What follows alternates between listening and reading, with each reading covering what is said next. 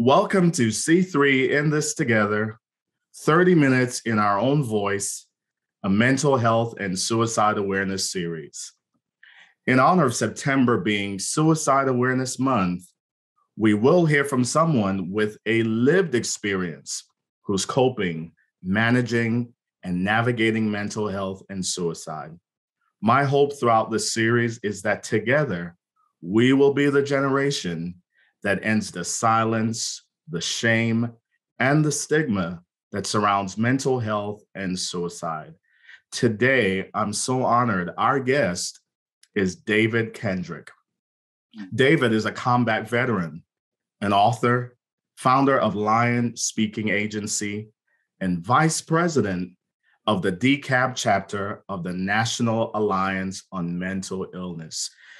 This man is a wealth of resource. You're going to be inspired by his story. I am so glad, David, that you've taken the time to be a part of our series. So welcome. Thank you for having me. Very excited to be here. Very excited. Thank you. Wow. Thank you again, my friend. Well, let's jump right in. Feel free to tell us a little bit more about yourself.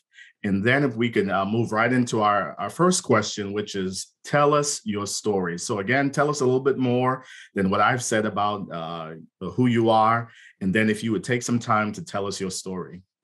All right. Well, the story of David Kendrick starts on April 20th, 1987, born in Rochester, New York, and lived in the city and moved out to the suburbs with my dad. And around 2005, I was a senior in high school. Didn't know what I wanted to do with my life. I always say that I was better at football than I was at school. And, you stated earlier you're from Buffalo. I wanted to play football for the University of Buffalo and then get drafted to the Buffalo Bills. And that didn't happen. So it got time for me to get serious and decide what I really wanted to do with my life. So one day, riding home from school, I saw a big building with the sign United States Army, be all you can be. I walked in. Hey, I want to join the Army, and I want the most exciting job that y'all have. And that's when I became a Cavalry Scout. Little known fact about Cavalry Scouts, if you know who the Buffalo Soldiers are, in the 1800s, it was an all-black mounted cavalry unit riding in on horses, and that's where the term calling the cavalry comes from. I joined the Army at 18 years old in 2005, went to Iraq in 2006 at the age of 19, and June 17th, 2007, at 20 years old, I was shot in both legs by a sniper during an ambush. Life got crazy for me. After that, the bullet shattered my femur, hit my femoral artery, and caused severe nerve damage. I was left permanently disabled. I was able to keep both my legs. 3 years of physical therapy, over 15 surgeries. Got out the Army in 2010 due to the injuries. Moved back home to Rochester and just struggled with mental illness, PTSD, attempted suicide, drinking myself to sleep every day. And then I got educated. I moved to Atlanta in 2012 and got my bachelor's degree in business with a concentration in entrepreneurship. Then eventually moved on to get my master's degree with a concentration in project management. And I just started my own business, Lion Speaking Agency. And now I work as an advocate for those suffering from mental illness, especially here in DeKalb County. Found out about NAMI and put my name in the running to be vice president and was voted on as vice president. And it's been a blast ever since. Wow. What an inspiring story of hope, recovery, redemption, and really letting folks know that regardless of your experience, you can overcome. And David, we're seeing that here. You're a living testimony, just a living, breathing miracle, letting us all know that regardless of our story, we can be overcomers and be resilient. Thank you for that. Tell us some more about your experiences, having been in the Army and, of course, serving in the National Alliance of Mental Illness. Tell us some of your experiences surrounding mental health and suicide. Additionally, we know that currently there's a lot being said about the military. While we're not going to use this platform to address decisions surrounding military deployment, what do you want people to know about mental health and suicide among the military and the impact it has on your families? Okay. The last report that I saw from the VA stated that 17 veterans a day die from suicide. Now, I deployed to Iraq in 2006, and our deployment went from 2006 to 2008. The year in between, 2007, was documented by the New York Times as the bloodiest year of the war. That's when we seen the most action, and we had a lot of soldiers like myself who were injured in the line of duty, and then others who were unfortunately killed in line of duty. And where the mental illness comes from is just all that combat, all that trauma. Like the day after I got shot, my best friend, my roommate, Eric Lamar Snell, he was shot and killed. Wow. And I was laying in the hospital. And once I found that out, I had survivor's guilt because my best friend, he had children and I didn't. So here I am laying in bed, injured, but wishing that I was dead, and so my friend could live because he had children to get home to, and I didn't, and I still don't.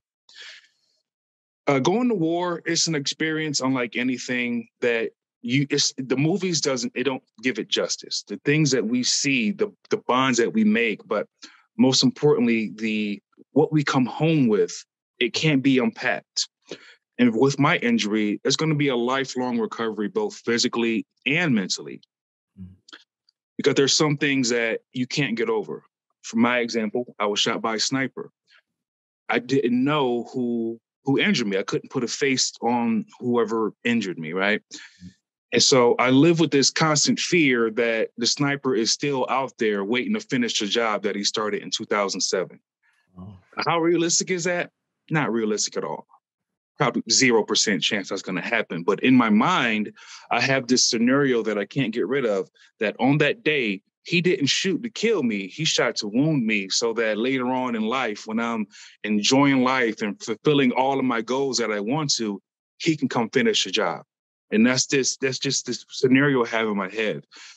And there's many other veterans who have scenarios like that in their minds as well, especially those veterans who have deployed over and over and over again over the last 20 years.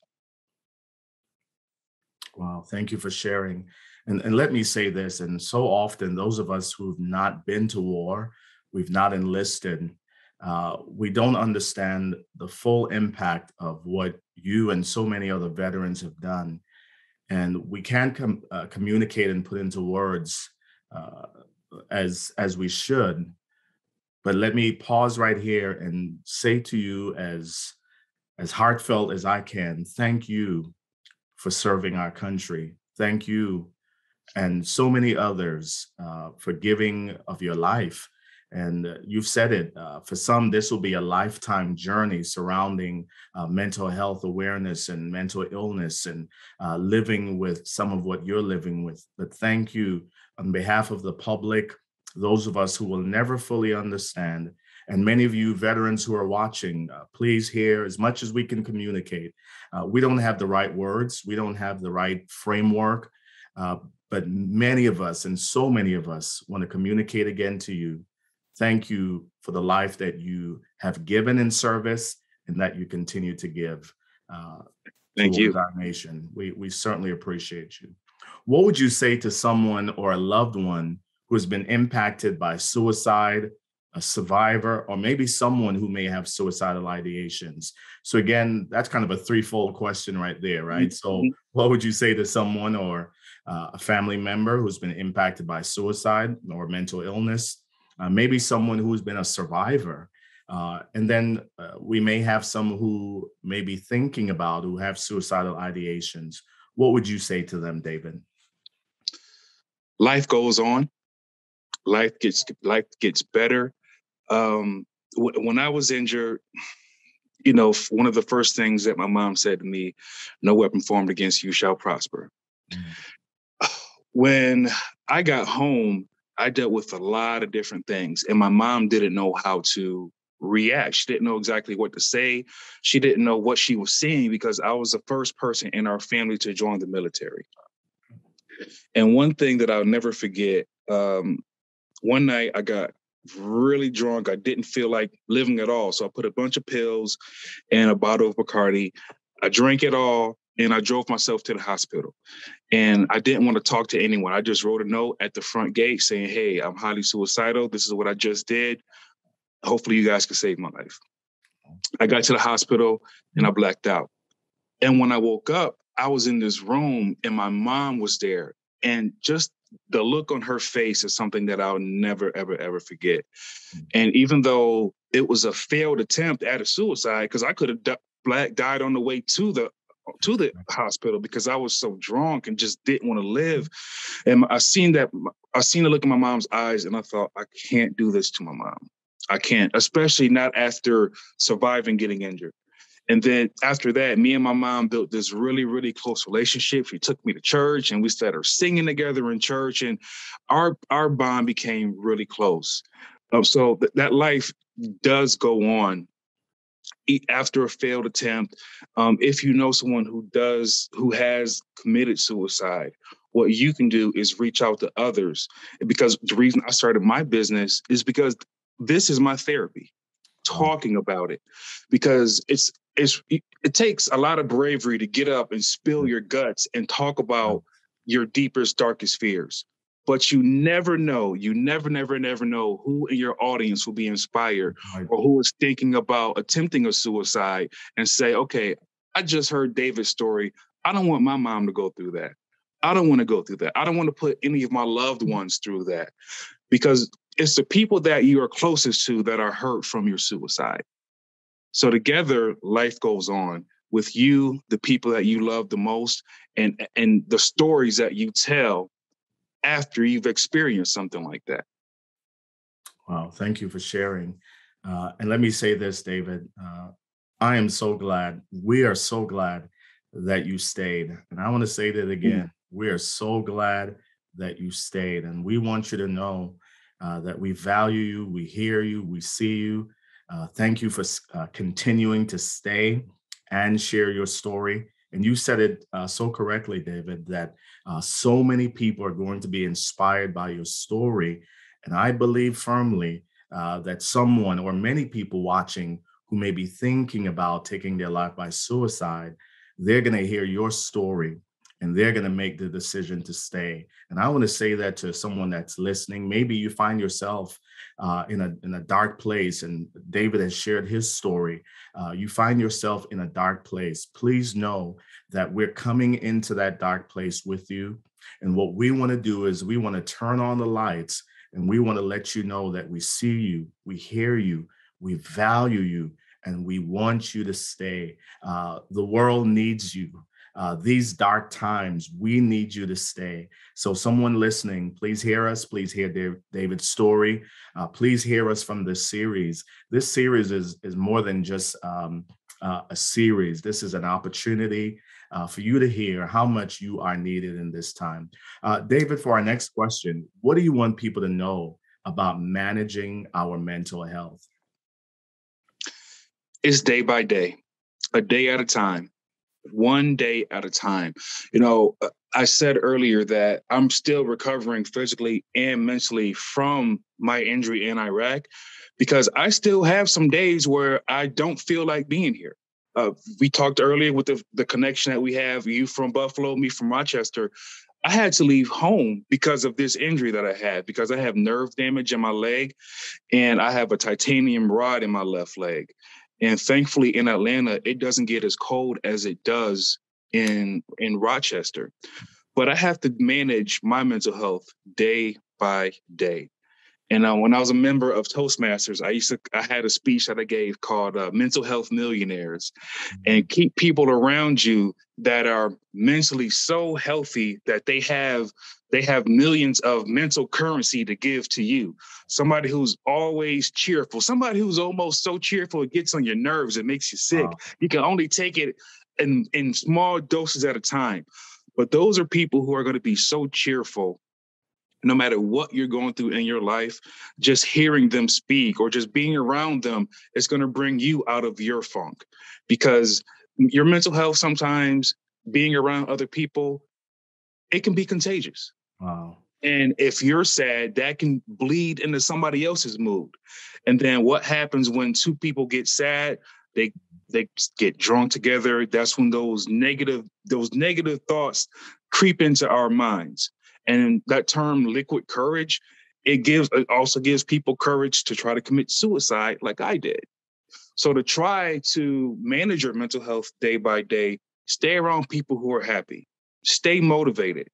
Most importantly, what I do, look at where you were compared to look at where you are now, and look at where you're going. Because I tell you what, every day I wake up now, I'm excited about something else. Yes. Like earlier this morning, I just spoke with a representative from the DeKalb County Schools about a program that we're trying to bring to DeKalb County. Earlier this week, I talked to the police department in Chamblee about bringing NAMI Homefront here to DeKalb County to help other veterans. And I used to be in a place where I didn't want to live anymore. Now I can't wait to go to sleep and wake up the next day so I can have conversations with great people like you. Wow. So managing that mental health, it's a challenge day by day. So keep you a mental health millionaire in your pocket.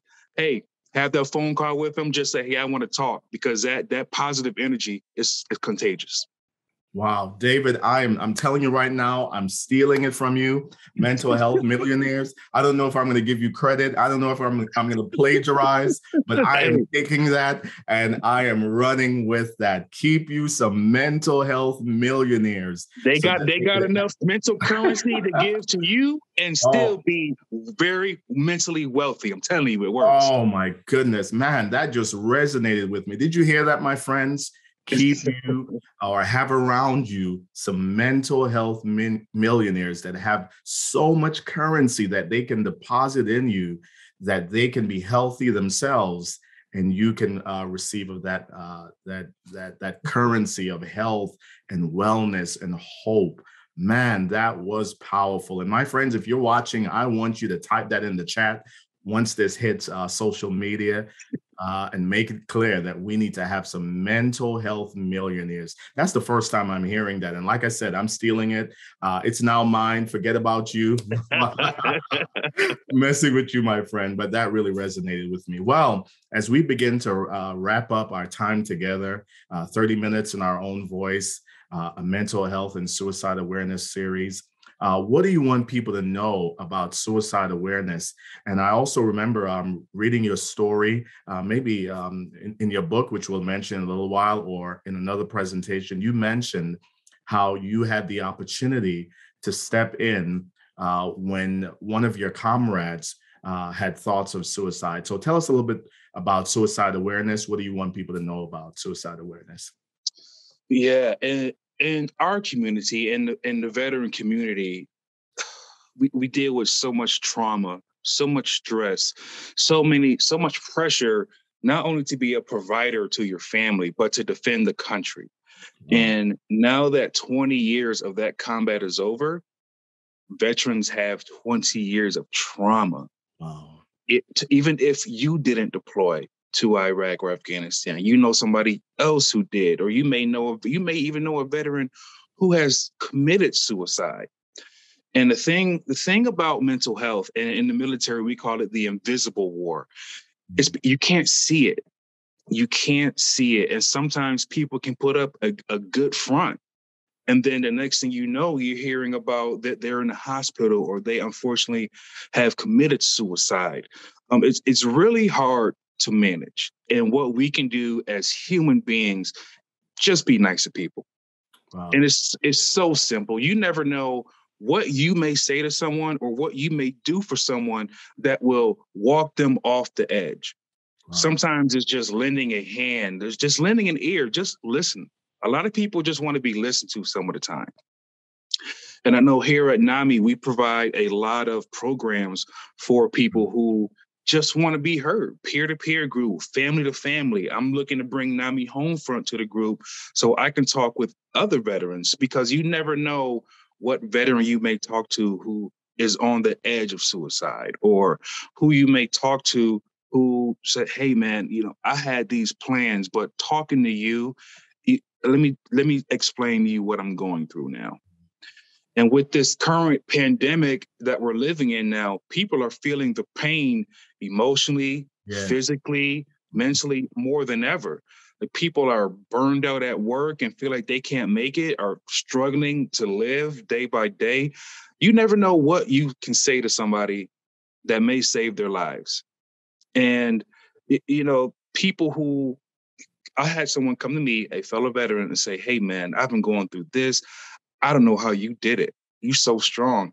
I say, "No, man, I'm with you in that same boat sometimes. Sometimes I still feel suicidal as well. That's when I grab myself a mental health millionaire and say, hey, let's talk. Let's go out to coffee. Because mental health healing from that, for some people like myself, it's going to be a lifelong journey. Wow. Lifelong. But I don't want anybody's mom to go through what my mom went through when she saw me in that hospital room that day.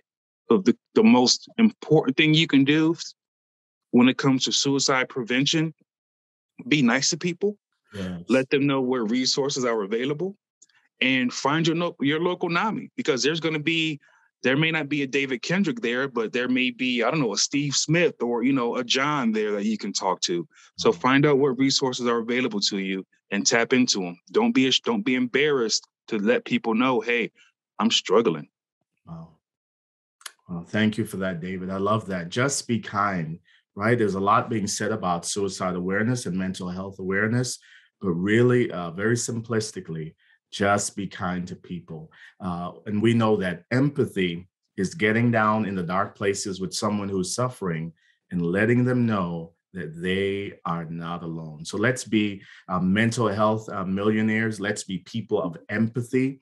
Yeah. Let's be people who give other people opportunities to share their stories and be that safe place. Well, my friend, our time is coming to an end, but how can people reach out to you and tell us about your organization? Also, I want people to know about this amazing book that you have put out, sharing your story. And David, I got me a copy because, of course, I wanted to support all of what you're doing and your work. But tell us how people can reach out to you. Tell us about your organization. And of course, Okay. when they get a copy of this book?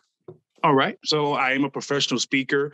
Now that we're coming out of the pandemic, the opportunities are opening back up. So you can find me at www.dkendrickjr.com, or you can just come visit me right here on Facebook under my name, David Kendrick. For your local NAMI, for NAMI DeKalb, you can visit our website, www.namidecab.org. If you would like to send me an email personally, my email address is vicepresident@namidecab.org. And we're always available. Somebody is always going to get back to you in a timely manner. And the things that we are doing in NAMI DeKalb, let me say, I am so excited. So excited for. I've never been so excited to work for an organization like NAMI DeKalb. And this is all volunteer based, all free. But this work that I'm doing now is so important, especially since I'm going to get trained at NAMI Homefront and help my fellow veterans. Because in the Army, we say, never leave a fallen comrade. Wow. Thank you again. And of course, mention your book. Where can we Yeah, get it? Calvary, available on Amazon. This is a book about family, my friends, and me becoming a boy into a man in the battlefield, being exposed to a lot of different things in the military. And the reason I wrote this book, first of all, to tell my story. But coming out of this war, you don't have too many African Americans that can tell you what it was like on the front lines. And not to say that all the other stories out there aren't good or aren't worth reading. However, my story is important too, because you don't have too many African American veterans, especially Purple Heart veterans like myself, who tell their stories, because not too many African Americans join up to do a dangerous job like I did.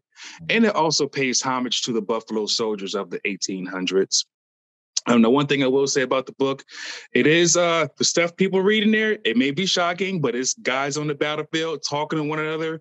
It's how the war really was, and it's how soldiers really are on the battlefield, and especially a group of young guys like me, because the story starts in Rochester with me being 17 years old. So a lot of people were like, wow, was it really like that for you? And yeah, it was. Oh, thank you again for your story. And thank you, David, for being a mental health millionaire. That's who you Yeah. are. I'm telling you. Thank you for being light in these very dark times. We so appreciate you. And again, I know so many people are going to be inspired. My friends, we also want to let you know, if you or anyone that might be in crisis, feel free. We want you to reach out to the National Suicide Prevention Lifeline. It's a 24-hour crisis line. The telephone number will come up on the screen, 1-800-273-8255. Also, again, we want to personally invite you for more resources, for more stories like David's story, for more resources surrounding mental health. I want to invite you to personally visit our website, which is c3inthistogether.com. That's going to come up on the screen as well. We also want to encourage you to take our 21-day thankfulness challenge, as well as our Next Gen Hope challenge. Also, many of you have been asking about our Hope Pill, right? That's available as well on our website. And this is a reminder to take your daily dose of hope. My friends, thank you again for joining us for this series. We hope to see you next time in another series, 30 minutes in our own voice. Again, David, thank you so much for being with us. Thank you for taking the time. Thank you for the work that you're doing in offering hope, healing, wellness, reducing the silence, the shame, and the stigma of mental health and suicide. Thank you again, my friends, for joining us for 30 minutes in our own voice. And we hope to see you next time in another series. Bye. Stay tuned.